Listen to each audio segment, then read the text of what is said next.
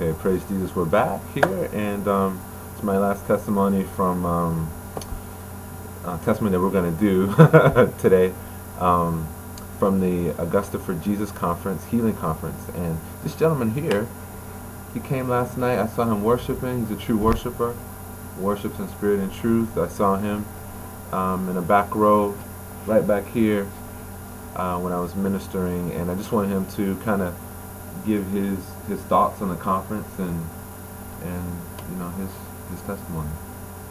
Well, praise God.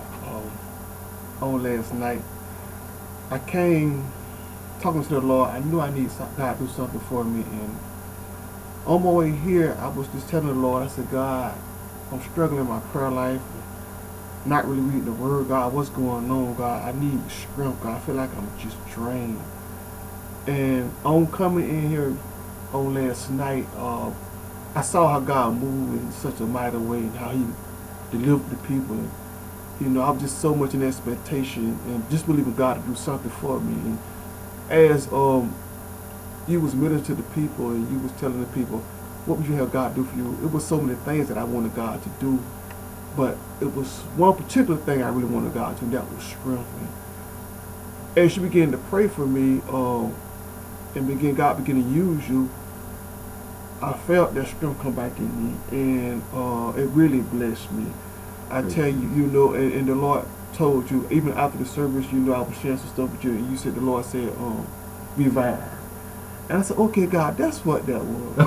I need to be revived. Yes, and as yes. Pastor Small was saying, sometimes when you have people pulling from you, you have to get something put back in yourself. When they're pulling from the Spirit of God in you. And you know, I was just had everybody pulling from me, family members, and you know, when I got to the point, I was just like, God, what's going on? God, I'm struggling in my prayer life. I'm not really fasting, and it bothered with me. And on last night, it just really blessed me that God used you to revive my spirit, and I also slept like a baby last night too. Oh man, Jesus, I tell you, you know, I thank God for that. I really needed that because you know I was just sometimes, you know, God has a way of using certain people in His ministry to bring deliverance, and I really thank God for just allowing me to be here on last night. And I really left out with deliverance. I left out being revived, and I just had to come back today. And I really thank God for it. Praise Jesus, yes. praise Jesus. You know, I want to say something about that too, because you know, there's a lot of people out there that you know similar situation that you are in, that you were in, where people pulling from you, and he feel like he don't want to fast no more. He feel like he don't want to pray no more. A lot of times, it's the people that you're around. Those people are not encouraging you. If he lived close to me, I'll say, okay, come on, come to Prayer Mountain with me. Come pray with me for 2 or 3 hours. He'll be more motivated to go to pray, to fast, to, you know, I say, hey, come with me, let's go heal some people at the Salvation Army, or it'll revive him. It'll make him more, you know, stronger at the things of God. But if you're around people that smoke and curse and all, it can just drag you down. You can minister to them for a while, but you can't live with them and be around them all the time. You got to remove yourself from that. You got to just get in your secret place. You have to get a secret place. You have to get a prayer mountain. That's a tip. You have to have a prayer mountain. You have a secret place. Your secret place can be your prayer mountain. Try to make it outside if you can. Don't worry if it's cold. Go pray in the cold for Jesus. It's okay. If you do, it's going to help you. Thank you, Jesus. It's going to help you. Pray in the cold. Pray in the winter. Pray in the summer. Go outside. Pray like Jesus did. He went to the mountain and prayed for 40 days and 40 nights. You got to get away from bad influences that pull from you and bring you down spiritually. Okay? Because then you find yourself doing what they do.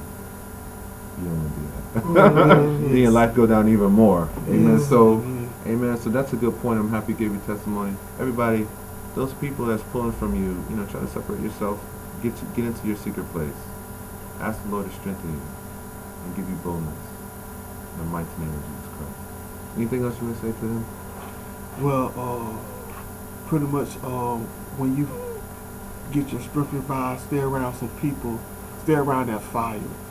The more you stay around people that has a heart for God's people, has a heart for people in general, and The more you stay around the fire, the more you'll have your spirit man revived, and the more you can continue to do the work that God called you to do. That's a blessing, man. Thank you very much for the testimony. Jesus, we give you praise. Amen. Amen. Thank you, man. Okay. Bless Jesus. Okay, thank you, guys. We will. I'll be back with the next conference, Brooklyn for Jesus, next in a couple weeks. Get ready. Bless Jesus.